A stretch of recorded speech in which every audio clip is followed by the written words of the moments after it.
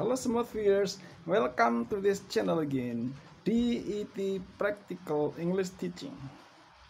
Well, this time I'd like to direct you how to improve your speaking skill using a short story related to the use of to be in present tense, past tense, and simple present tense, and present continuous tense. Well, to improve your speaking skill, you must listen to me carefully and repeat after me, sentence by sentence, when I tell you a short story. You should also try to memorize it, because I'm going to ask you some questions about it. Now please listen and repeat after me, sentence by sentence. Peter North is a journalist. He was in Mexico City last week, but now he is in London.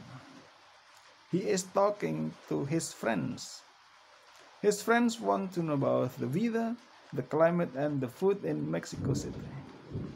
Well, do you still remember the story? Now, please try to retell it. Okay? Now, answer my questions. Question number 1. Is Peter not a journalist? Question number 2. Where was he last week? Was he in Mexico City or in London?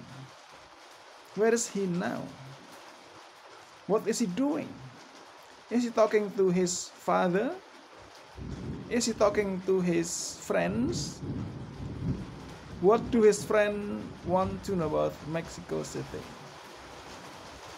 Do their friends want to know about the culture in Mexico City? Well, I hope that this video is very useful for you. If you like it, you should subscribe, give comment, and share. Thanks for watching. Bye bye.